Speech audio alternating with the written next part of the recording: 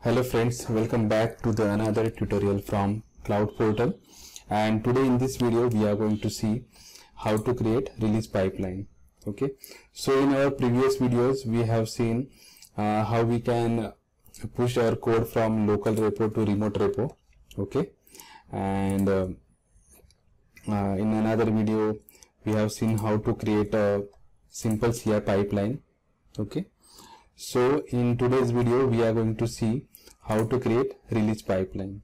Okay, so for that I have one image. Okay, so now we know what is Azure portal and how it looks like. Okay, so this is our Azure portal, Azure DevOps portal. Okay, and this is our repository. So whichever code we want to deploy is here, right?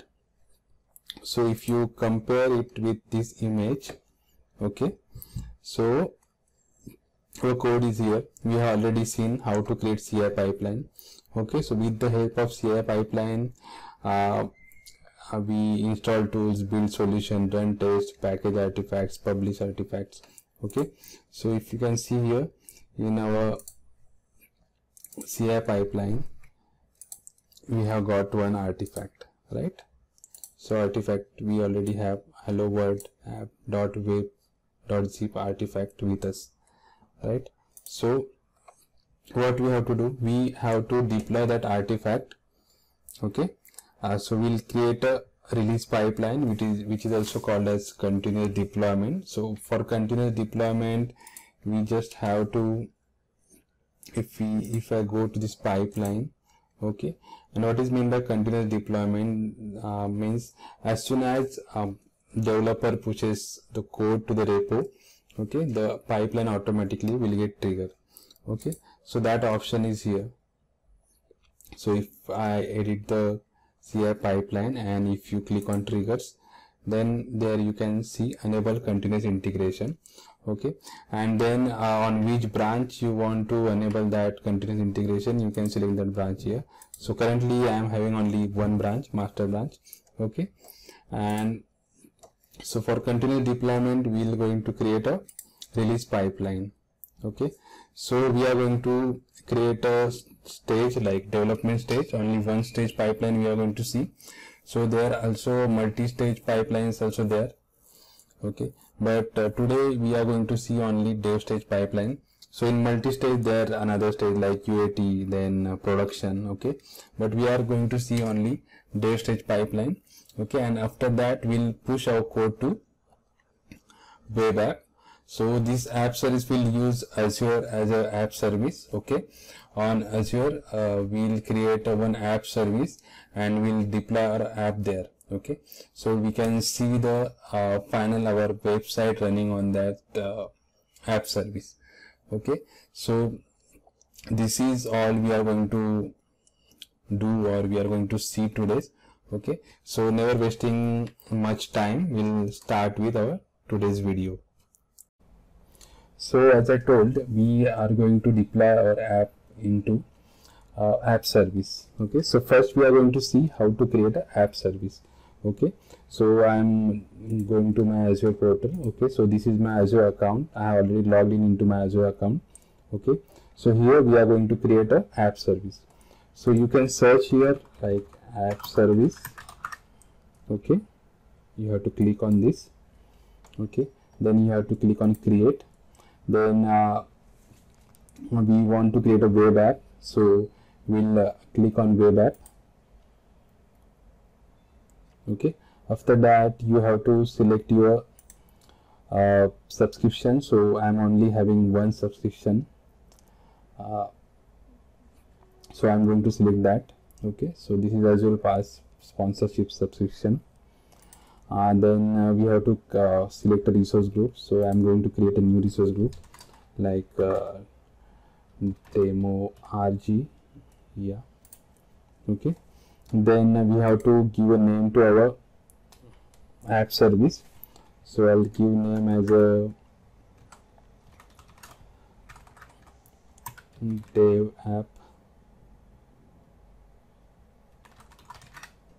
service. Okay, or else it is not taking that name, so I'll give name as a dev app demo. Yeah, that's fine. Then we have to keep this like as it is, because we have to deploy as a code. Okay, so we are not using any Docker container static web app. We are deploying our code as it is. Okay, so runtime task.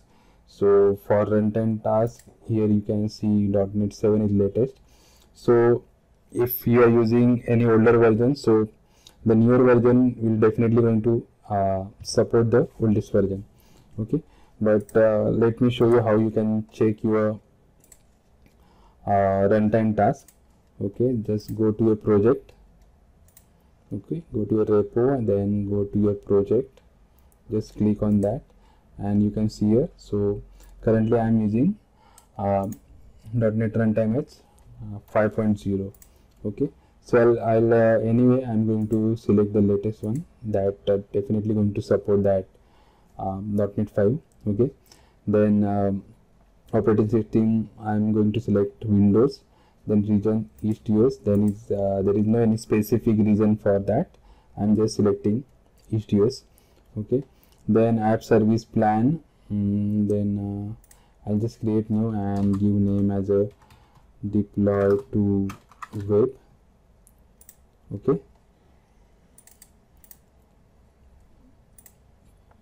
I think deploy. Okay, deploy to web. Okay, then we'll keep the pricing plan as standard S1 as it is. Then we'll click on next. Okay, then continuous deployment, we don't want to use this because we are using deployment through Azure DevOps portal. Okay, so we'll just disable, we'll not select that. Then we'll click on next. Then enable public access, we'll keep that on, and network injection will keep it as off. Okay, then inside enable application inside, then we'll just select it as no.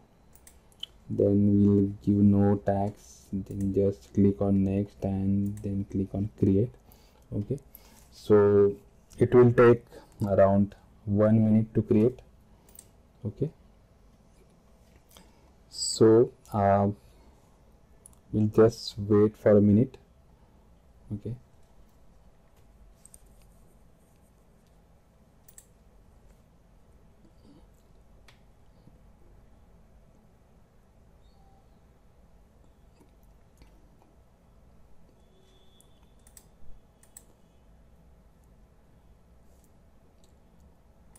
okay, so as you can see, it is still in process. Meanwhile, we are going to create a service connection.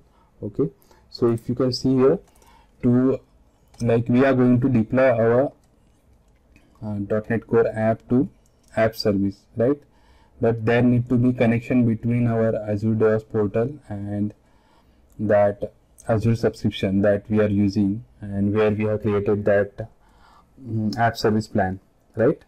So for that we have to create a service connection. Okay, then we'll just go to our project. My project name is Cloud Portal. Okay, then we'll go to project setting. Okay, and then you can find your service connection. Okay, we'll click on that, or we'll and then we'll click on create service connection. So for Azure, we'll everyone knows that we use Azure Resource Manager, that is ARM template we are using for Azure. So we'll just click on that Azure Resource Manager and click on next. Okay, then select service principal automatic, click on next. Okay, then it will list the subscription that I am currently logged in. Okay, and you can see it has taken that subscription. Okay, so if you see here that my subscription starts with EE10AE45, right, and it has EE10E45 and it has taken that automatically. Okay, then you have to select the resource group.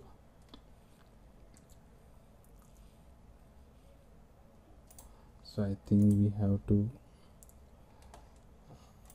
Yeah, so once that subscription is listed here, you have to log in.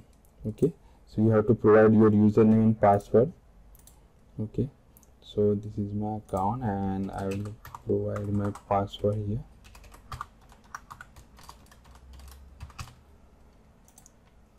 Okay, once you authenticate with your username and password, your subscription, your resource group, all the resource group from your subscription are going to list here. Okay, so my app service plan I have created in demo RG, so I'll just create select demo RG.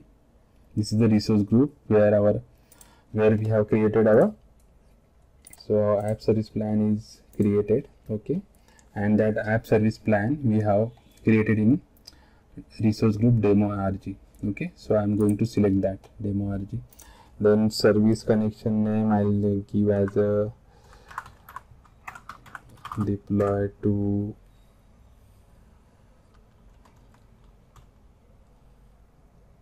web stage. Okay, and click on grant access permission to all pipeline and click on save. So now you're thinking why we have created this service connection. So while creating the release pipeline, we have to provide this service connection to deploy to use that app service on which we want to deploy our web app. So if you see here, the app service is created, and if I click on browse, then you can see the default app service page. Okay, so once we push our code to this web app, this content will get replaced by our code. Okay, that we have in our Azure DevOps repo. Okay, so now let's go to our project. Okay, now let's go to the pipeline. Okay, so in pipeline, go to release. Okay, then click on new pipeline. Okay, so once you click on new pipeline, let me show you. So this is the console look like. So I'll just give name as a deploy to dev. Okay, so this is our pipeline name. Then we are going to add a new stage here. So as I already told you that we are going to deploy our app on Azure App Service. Okay, then just select Azure App Service deployment. This is the second one, deploy Java app to Azure App Service. So this is for Java application, but we are deploying our .NET Core application, so we'll select this one, first one. Okay, okay, then we'll give the name as a dev stage. Okay, first we'll add the artifact. So this artifact will come from our CI pipeline that I have shown you in previous video, that how to create CI pipeline. Okay, so we'll just select our repository name. Okay, and then whichever the latest build, it will take from there. Okay, then just click on add. Okay, so now our artifact is added here. Okay, now just on dev stage, click on this link, like one job one task, you are able to see. Click on that. Okay, now here we are going to select Azure subscription. Okay, so we are not going to select Azure subscription, we are going to select our service connection that we have created few minutes ago. Okay, we will select that. Okay, once you select that, this will automatically come, then we'll select on web app on Windows. Okay, and our app service name. Okay, so dev app demo. So if you see in our Azure subscription, I have created this app service dev app demo. Okay, and we want to deploy our app to this app service. Okay, once you selected all these, just simply click on save, click on OK. Okay, and click on create release. Okay, so you can see dev stages, this is not selected, this is now selected. Just click on create okay, and just wait and watch. Now click on release. Okay, so you can see this job is in queue. Okay, and if you see here, this is the web app default page is showing now. So once our release pipeline got completed, this page will going to be replaced by our code. Okay, so see, you can click on log and you can see the job is initialized. Okay, artifact has been downloaded. Okay, and the stage deploy to Azure App Service is started. Okay, now it is in process, so it will take 1.5 or 2 minutes. Okay, so let's wait for that.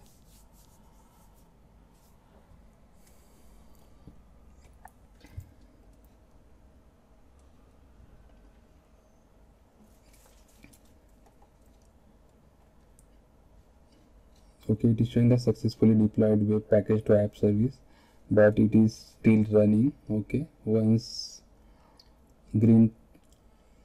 this will convert into green tick, then you are ready to view your code on Azure App Service. Okay, so we'll wait for a few more seconds.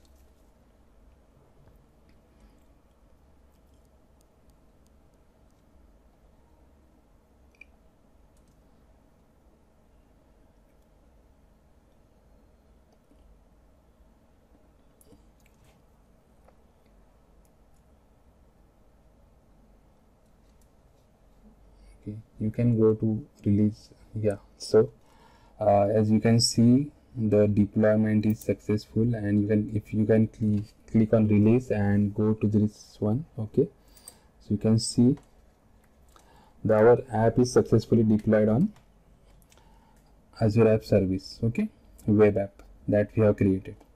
So as you have shown here, this is the default web app page. And I have already told you that once that got completed, once that release pipeline got completed, this code gonna be replaced by our code. So I'm just going to refresh this page.